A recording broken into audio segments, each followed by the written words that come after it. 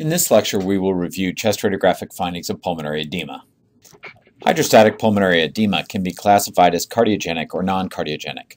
Cardiogenic edema is commonly due to left heart failure or mitral valve disease, while non-cardiogenic edema is most often the result of volume overload or renal failure. The mechanism of cardiogenic edema is illustrated on this slide. Left heart failure results in decreased cardiac output, which raises left atrial pressure. This pressure is transmitted in retrograde fashion to the pulmonary veins and ultimately increases pulmonary capillary pressure.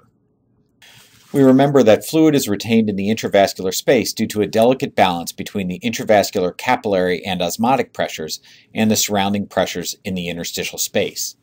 When capillary pressure increases or plasma colloid pressure decreases, the gradient favors movement of fluid from the capillaries into the interstitial space. Cardiogenic edema can be divided into three stages from least to most severe based on the degree of capillary pressure elevation.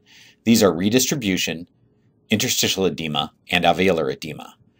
Redistribution is characterized by cephalization of pulmonary blood flow, distension of the pulmonary arteries and veins enlarging the hilar shadows, and an increased size of the pulmonary artery relative to the bronchus. This is pulmonary venous hypertension without interstitial edema, and in the acute heart failure setting is typically associated with pulmonary capillary wedge pressures of 12 to 17 millimeters mercury. With increase in pulmonary capillary wedge pressures, fluid transitates into the interstitial space, resulting in interstitial edema, manifesting as septal lines, parabronchial cuffing, and vascular indistinctness on chest radiographs. With continued increase in the capillary wedge pressures exceeding 25 millimeters of mercury, fluid moves from the interstitial space into the air space, resulting in alveolar edema, seen as perihilar or dependent bilateral symmetric airspace opacities on the chest X-ray. This is an example of the earliest stage of edema, redistribution. We can see dilated upper zone vessels known as cephalization, enlarged hilar shadows, and a vessel to bronchus ratio greater than 1. The mantra, "Old films are your friends," is illustrated in this case. The changes of redistribution are subtle and more easily detected when a baseline exam is available for comparison. Here is that same case on the right, next to the patient's baseline normal exam on the left. Chest radiologists often describe lung findings in relation to the secondary pulmonary lobule. It is the smallest unit of lung delimited by connective tissue septa and ranges in diameter from 1 to 2.5 centimeters in size. It is the unit of lung evaluated at HRCT. Relevant to our discussion today, pulmonary lymphatics are located around the central lobular core structures, the lobular bronchiole and arteriole, in the intralobular septa, and in the subpleural interstitium. When fluid transitates from the capillary to the interstitium, it fills the spaces illustrated in yellow, first resulting in smoothly thickened septal lines, also known as curly B lines. The findings of interstitial edema include widening of the vascular pedicle, reflecting distension of the superior vena cava and increasing circulating blood volume. Distension of the azygos vein can be used as a manometer of the mediastinum. Fluid exiting the lymphatics into the interstitial space results in septal lines, parabronchial cuffing, and fissural thickening. With cardiogenic edema, the cardiac silhouette will often be enlarged, reflecting chamber dilation. Pleural effusions are frequently present as the lymphatics in the outer third of the lung drain to the pleural space. This patient presented to the emergency room with shortness of breath and vague chest discomfort after consuming a large bag of potato chips while watching the NFL playoffs. We see sternal wires and bypass graft markers indicating prior coronary artery bypass surgery. As you search for abnormalities, remember our mantra, "Old films are your friends." We see on this exam findings of expanded circulating blood volume, including widening of the vascular pedicle width and azygos distension. Additionally, septal thickening and parabronchial cuffing are present, characteristic findings of interstitial edema. There is a small right pleural effusion as well. On the lateral examination in a different patient, we can often identify fissural thickening, mistakenly referred to as fluid in the fissure. But is it really fluid in the fissure? If it was in the pleural potential space, shouldn't it follow a gravitational distribution? It is actually fluid in the subpleural interstitium, that is, on the side of the visceral pleura associated with the lung parenchyma. We can think of it as a septal line sandwiching the two layers of visceral pleura, the granddaddy of all curly lines. Here is a lateral chest radiograph and the corresponding sagittal CT scan. Note the thickened septal lines perpendicular to the thickened fissures, demonstrating the contiguity of the interstitial space filled with transudative fluid. Another characteristic feature of edema is rapid clearance after treatment. In this patient who presented with interstitial edema, there is rapid return to normal after administration of Lasix and associated diuresis. Let's return to our schematic representation of the secondary pulmonary lobule.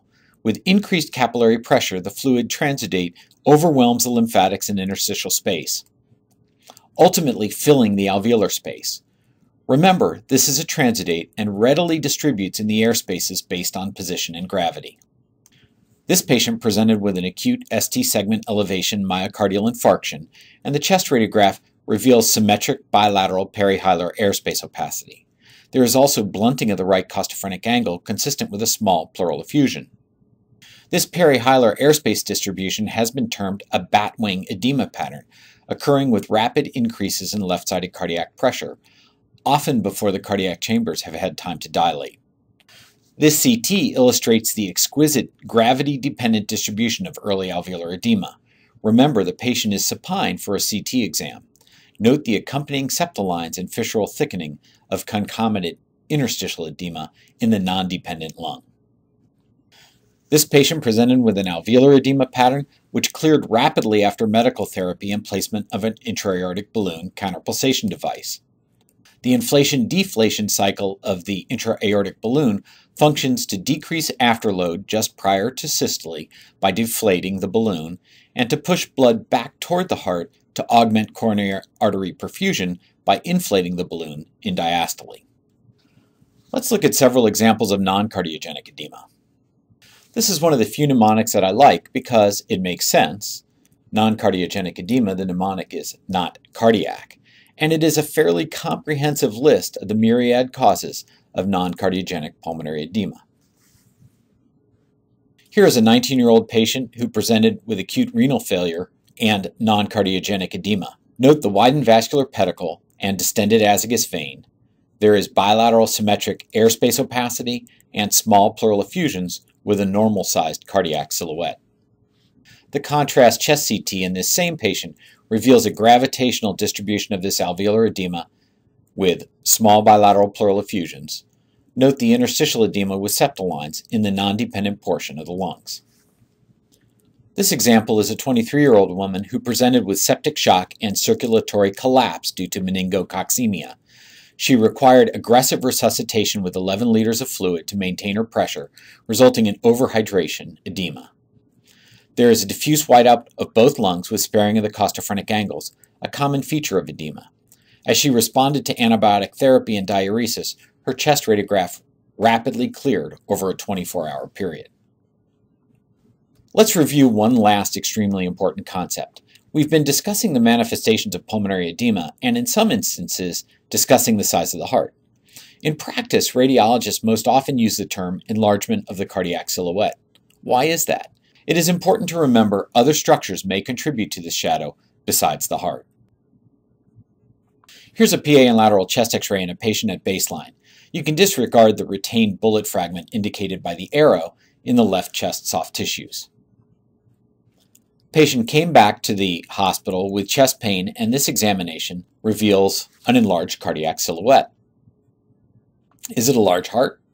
Remember that the heart is enclosed in a pericardial sac that is generally so thin as to not contribute substantially to the size of the cardiac silhouette and is not seen as a separate structure at conventional radiography because it is soft tissue density, and so is the myocardium. That is, unless the space fills up with fluid, in which case the mediastinal fat and the epicardial fat become separated by a visible layer of fluid, resulting in a laminar appearance on the lateral exam of fat, fluid, and fat. This is the so-called epicardial fat stripe sign, or Oreo cookie sign.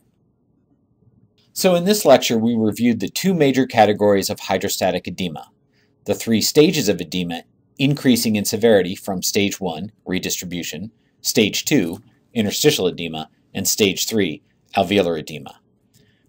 These stages roughly correlate with wedge pressure, and finally we've just seen that an enlarged cardiac silhouette may be a big heart or adjacent structures such as a pericardial effusion.